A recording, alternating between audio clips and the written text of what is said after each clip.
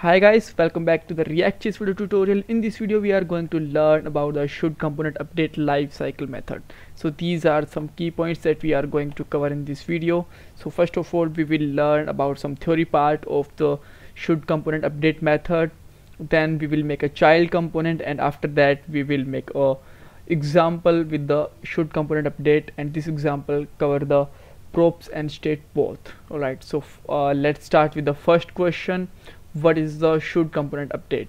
So this is basically a life cycle method in the React, and it will always invoke before the render method, right? So in your class component, if you write the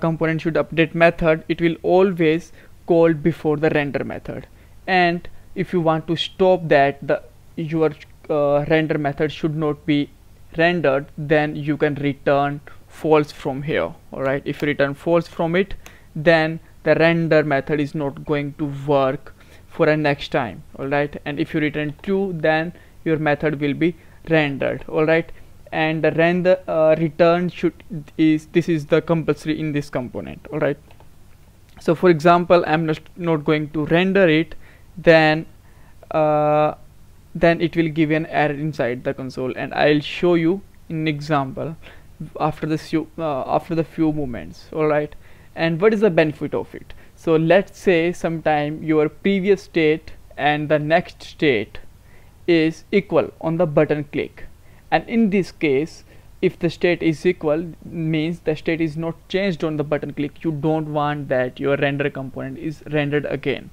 So in this method you can stop it conditionally, and I will show you in the example the same case, the props and the states. Alright, so now let's start with the code part.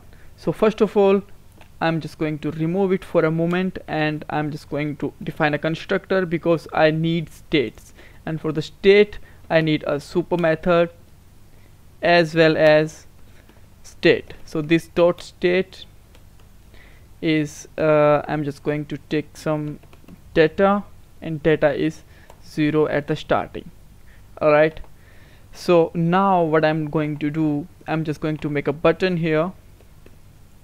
In the button click, I'm just going to update the state. So just write here update state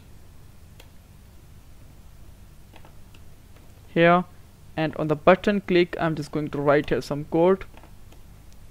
On click,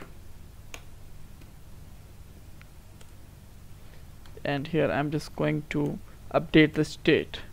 So here this dot set state, just write here data colon, it will be increased always by 1, this dot state dot data plus 1.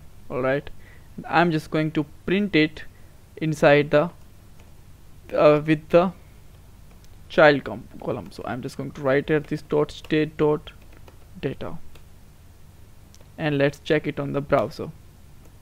So initially this is 0. Whenever I'm just going to click, you can see that this is going to be update every time. Alright, so just write the spell here.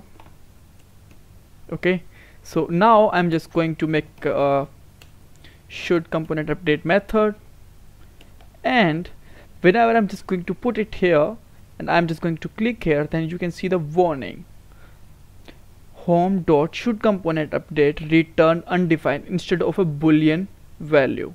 That means this method must be written a true or false value. Alright, so I'm just going to comment for while it, and just going to console something here like rendered inside render. Alright, so whenever I'm just going to pass on, I'm just click on the button, you can see that this method is always called, but sometimes this is not be important. Alright, so let's say I'm not going to update the state, I'm always passing the same state. So first value is 1, and on the button click this value is not going to be changed, but here you can see that the render method is calling every time. So this is going to be problem with the improvement with the performance of React. So how we can resolve it? So for that, here I'm just going to write here previous props. This component I'm not going to use for a while, and this component I'm just going to use this dot state, and I'm just going to write here, first of all I'm just going to console dot warn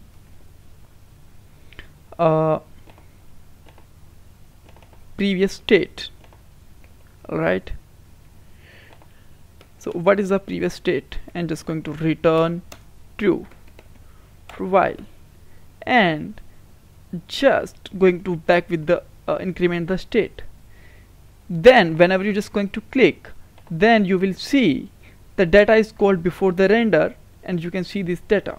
Alright, so if I'm just going to write here if, and I'm not just going to put it here, if previous state not equal to this dot state dot data, just going to write here data. If they both are not equal, then it will return true,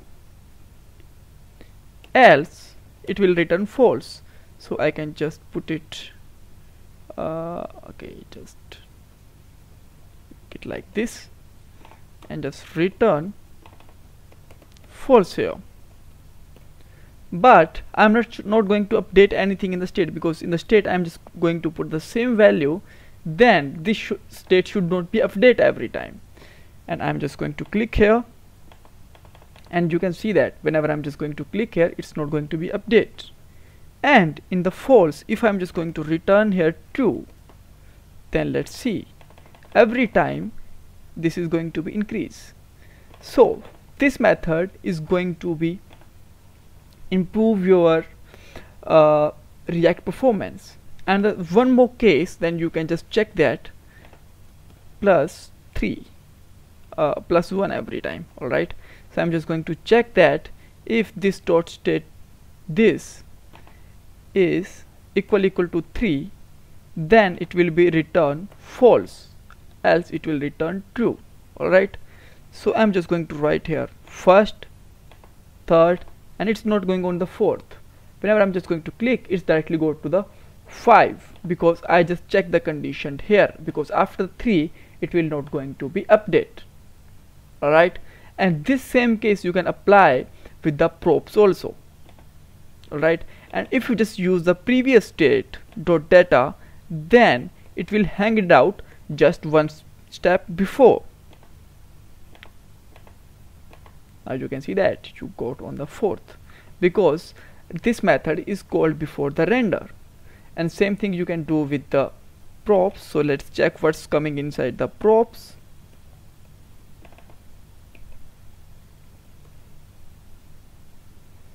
Okay, so I'm just going to click inside this, the data is coming. Alright, so I'm just going to write here to data equal to test. Okay, then it will return false every time. So let's check.